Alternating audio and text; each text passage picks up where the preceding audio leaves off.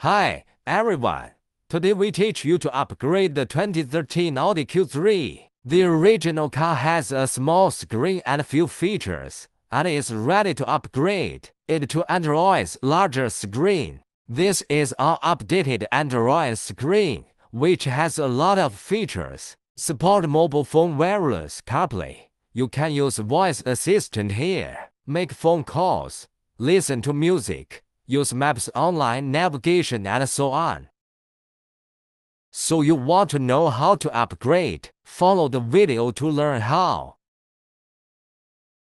First, we use a tool to pry open the vent panel. Pry the inside clasp along the sides of it. After taking it off, you can observe that there are two plugs on the back of the outlet, which we need to remove. After removing the air outlet, begin to remove the original car screen. It has only one fixing screw. It needs to be removed. Now we use the tool to pry open the base of the original car screen. It has a clip on the left and right sides. Need to pry it loose, and then you can go to the screen. Okay, once removed, unplug the LVDS plug and screen plug on the back of it.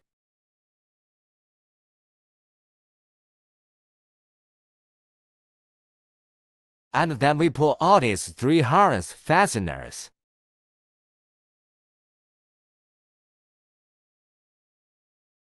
Now remove the CD host, get 2 of these metal keys, and insert them into the car slots on the CD host. To the right depth, you can pull the CD host directly out. Note that it has a lot of plugs on the back. Here you just need to unplug its power and fiber. Now remove its air conditioning key panel. We use the tool along the gap, also pry its buckle. Note that it has a lot of plugs on the back. Here you just need to unplug its power and fiber.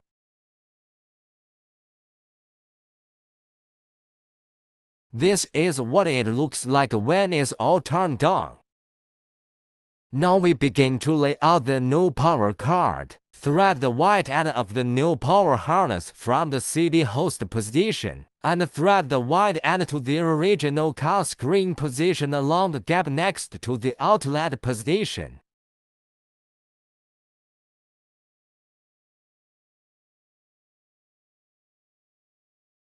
Then thread the air conditioner adapter on the harness through the gap inside the CD host position to the air conditioner panel position.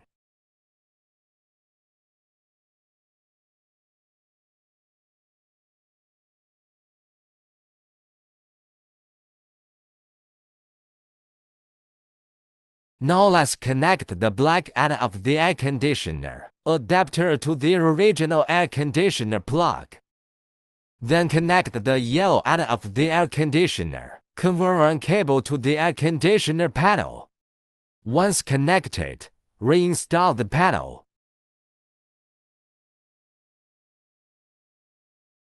Now let's connect the power supply and connect this end of the new power supply to the original CD power plug. Then the other end of it we connect to the CD host. Finally, reconnect the optical fiber plug. Reinstall the CD host. Okay, now install the metal piece it comes with under our new screen base and secure it with 2 screws. Now connect the new screen. This is the LVDS plug. This is the screen power plug.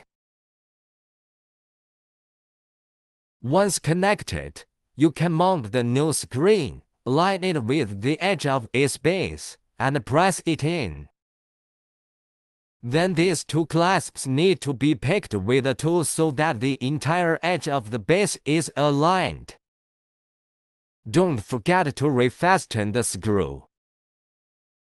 Now let's reinstall the outlet panel and reconnect these two plugs first.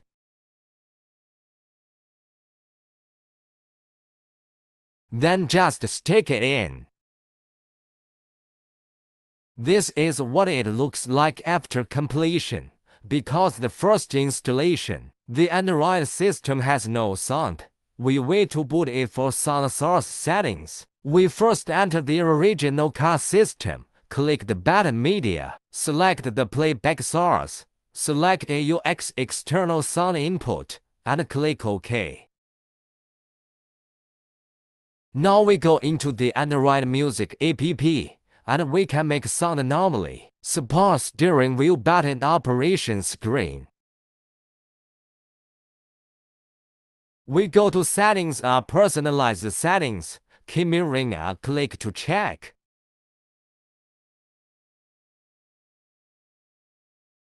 Support Star Safety Alerts. An electronic dashboard is available. Support map navigation. You can also download other map software. You can watch local or online videos. Phone calls can be made through the screen. Well, that's all for the video. Thanks for watching.